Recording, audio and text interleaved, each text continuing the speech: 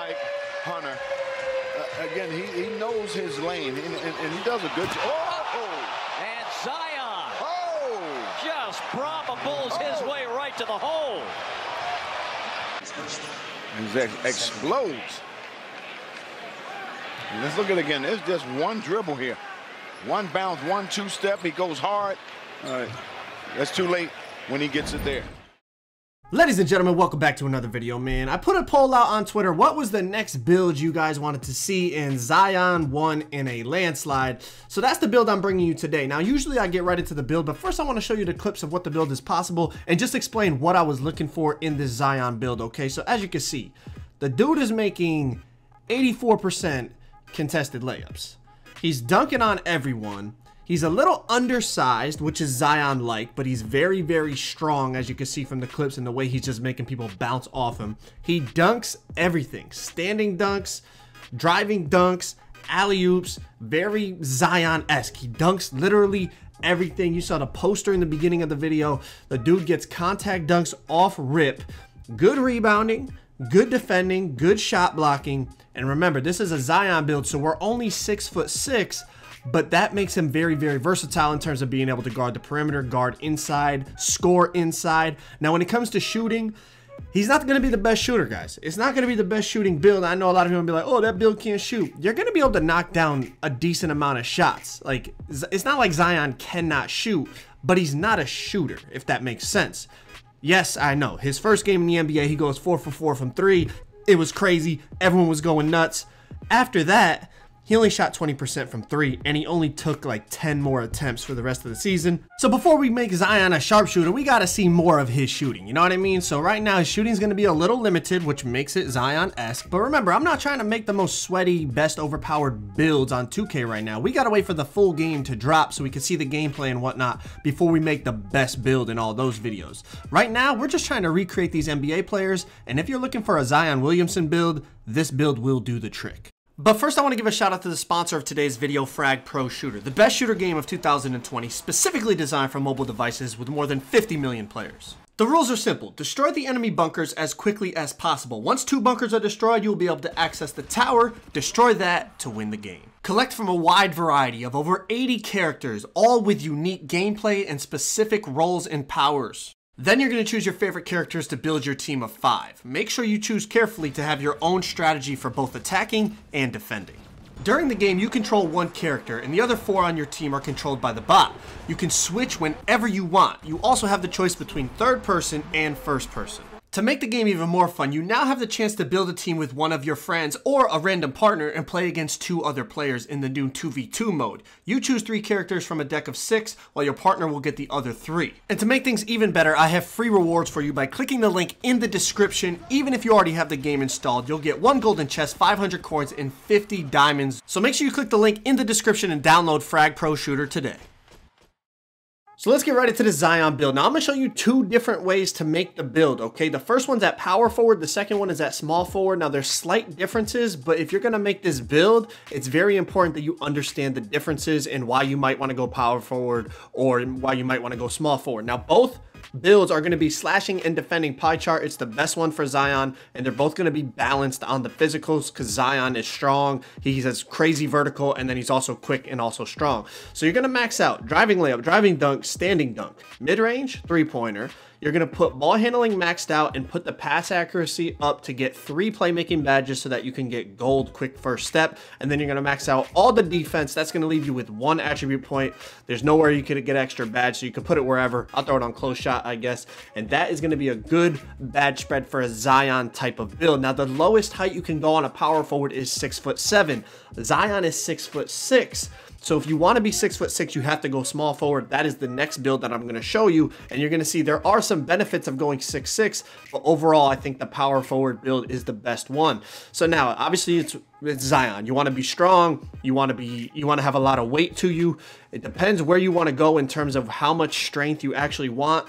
I'm going to put it up a good amount to get as much interior defense as I can, but I want to maintain having that 76 speed so that when we get the +4 from the Gatorade facility and the +4 from the overall, we'll be mid 80s on the speed. So I think I'm going to go about 269 pounds, as you're going to see, and that's going to give me 76 speed, but also give me that +7 to interior defense, plus a 94 strength. I mean, you can't go wrong with that. We're going to max out the wingspan, and overall, I think it's looking like a very good Zion build. Now, like we talked about in the intro, the shooting is going to be a little, you know, hit or miss. It's not going to be a great shooting build because it's Zion, but if you put shooters around this build, he is going to be able to just lurk passing lanes, play great defense, grab rebounds, slash to the rim, catch alley-oops, catch the ball on cuts and slips to the basket. So if you put the right players around this build, he can certainly be a problem. It's Zion, so we're going to go slashing takeover, and look at this.